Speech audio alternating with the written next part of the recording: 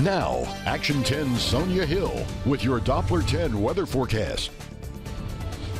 Howdy, South Texas. Happy Thursday to you all. I hope you're having a fantastic evening. Well, last night we saw some severe weather here in the coastal bend. Taking a look at the storm reports here around Corpus Christi, we saw damaging winds and some tree damage. Our friends out in Jim Wells County even saw some hail. Meanwhile, our friends in the northeastern part of the viewing area even saw some tornadic activity that left damage behind in its wake. But the radar now is pretty quiet. But the good news is that with these storms we saw last night, we also saw some rain, which we really needed here in the coastal bend. The rainfall totals, most of us saw at least 1/10 of an inch of rain. Most of us here in Corpus Christi, that's what we saw. Meanwhile, some of us even saw an inch. Some isolated areas highlighted in the yellow even saw closer to 2 inches of rain just last night. But the state of Texas, we've been seeing severe weather for the last few days. Now that weather has moved east and we are being left with calmer conditions across the state. But right now in downtown Corpus Christi, mostly cloudy skies. We're sitting at a warm 83 degrees. Humidity is much lower than it has been these last few days, and winds are light, blowing in the southwest, currently at 6 miles per hour. Let's go and take a live look outside.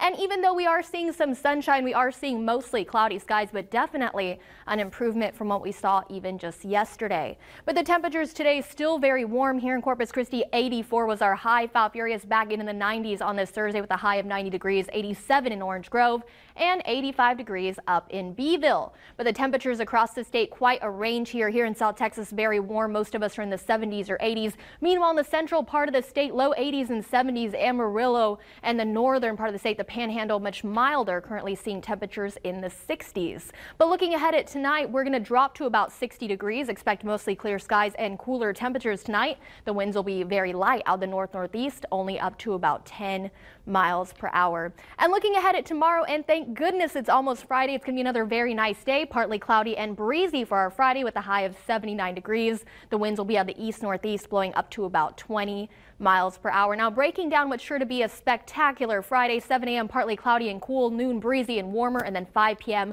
mostly clear and breezy. And now it's time for your 7-day forecast, made possible by our friends at AutoNation. AutoNation has a huge haul of trucks and SUVs all on sale right now. Visit their website, autonation.com. Now breaking down the 7-day forecast, tomorrow partly cloudy and warm. Saturday looking fantastic. Easter Sunday partly cloudy and warm as well. Monday mostly cloudy. Tuesday and Wednesday isolated showers. Weak front is coming in Wednesday, leaving us with slightly cooler conditions.